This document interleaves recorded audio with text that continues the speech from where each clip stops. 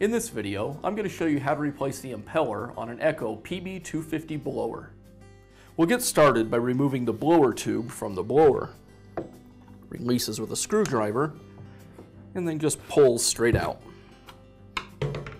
Next, I'll remove half of the impeller housing. It's held in place with a series of screws.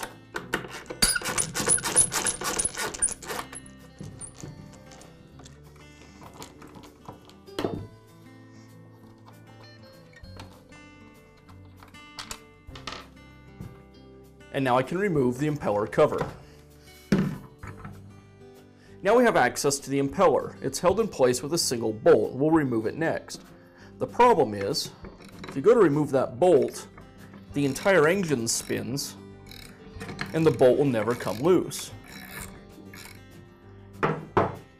So what we need to do is bind up the piston. To do that, I'll first remove the spark plug.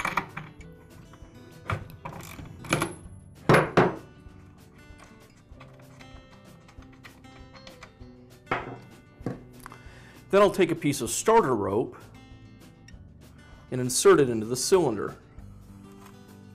The starter rope will bind up between the piston and the top of the cylinder and make it so that the crankshaft can no longer rotate. And now we can go ahead and remove the impeller.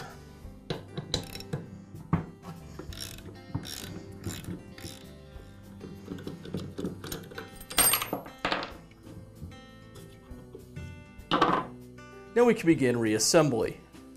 I'll go ahead and install our new impeller, put it over the shaft, and rotate it until it lines up with the tabs on the back of the holder.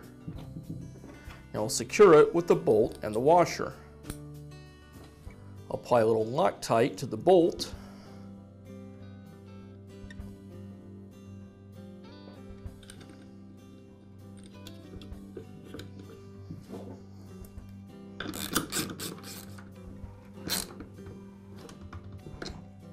Now I can remove the rope from the cylinder and replace the spark plug.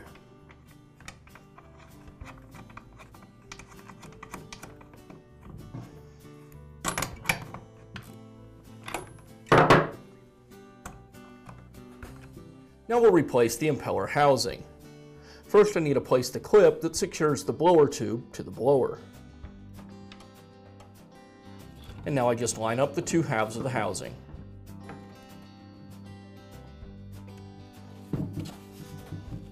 And I'll secure the housing with the screws.